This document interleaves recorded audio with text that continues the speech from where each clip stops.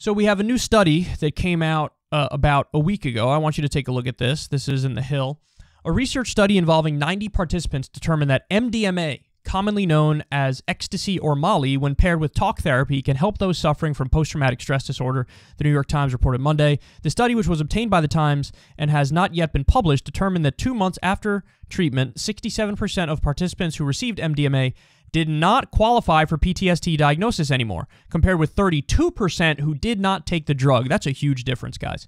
The research is expected to be published in Nature Medicine later this month and moves MDMA closer to getting Food and Drug Administration authorization for therapeutic use. The FDA would need to analyze other phase 3 trial showing the benefit of MDMA-assisted therapy for PTSD with approval coming at the earliest in 2023.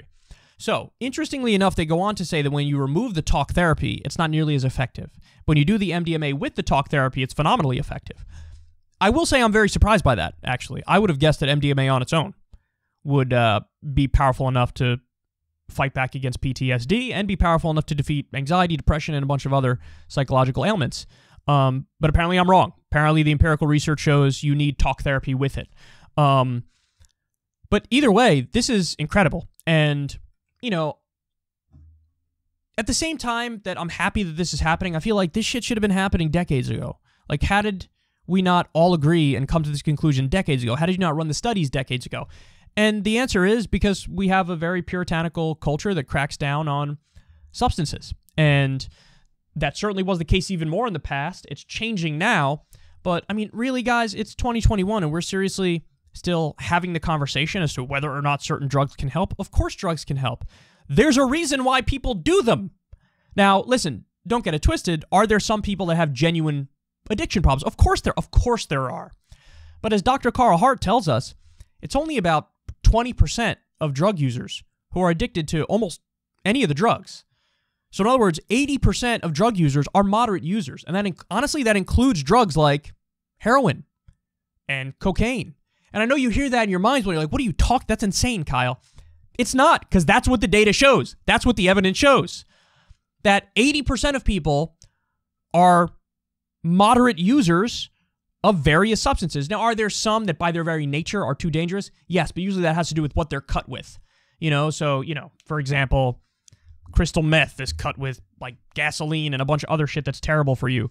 Crocodile has stuff in it that melts off your fucking skin. Like, I'm not saying all drugs are okay or healthy, but there is usually a version of various drugs, whether it's an upper or a downer or a psychedelic, that's a relatively safe version of that drug, which is totally fine to take, and 80% of the people who use it would be moderate users. So I'm talking more from a recreational perspective right now, and I think people, as a matter of a right, should be able to put in their body whatever they want to put in their body if they're not hurting anybody else. You should legalize, tax, and regulate all these various drugs. But what we're learning here is this. People have been idiots to sleep on the therapeutic effects of various substances. They've been idiots to deny that. Of course, you can have these powerful breakthroughs and life-changing perspectives from doing certain hallucinogenic drugs. Of course you can. People have been saying that forever. Have you ever talked to a hippie who experimented with these drugs? They'll tell you that. But now it's like science is just coming along to it. Like, oh, wow, would you look at that? Turns out MDMA has some phenomenal results in beating back PTSD or anxiety or depression or whatever it may be. And there are going to be more and more and more of these studies coming out.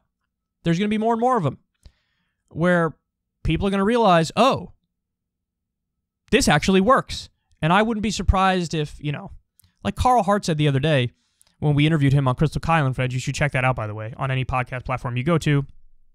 Or if you're, you know, you could pay $5 a month, become a member, get all the Crystal and Kylan and Friends videos. But anyway, I digress from that. Dr. Carl Hart tells us even things like opioid pills serve as good antidepressants. There's a lot of evidence of that. And again, that's not something you're allowed to say. It's viewed as insane, but it's what the evidence shows. I don't know what you want me to tell you. And so I'm not at all surprised by these results, but a lot of people are. And so just wait and see. You're going to find that a lot of the drugs that people have been using recreationally for all these years, there are phenomenal upsides to it, which again is why people were using them. For the 20% that have real addiction problems, this is not for them.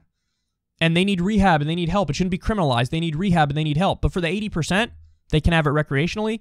And for some percentage, it is incredibly therapeutic, and it helps in a variety of ways.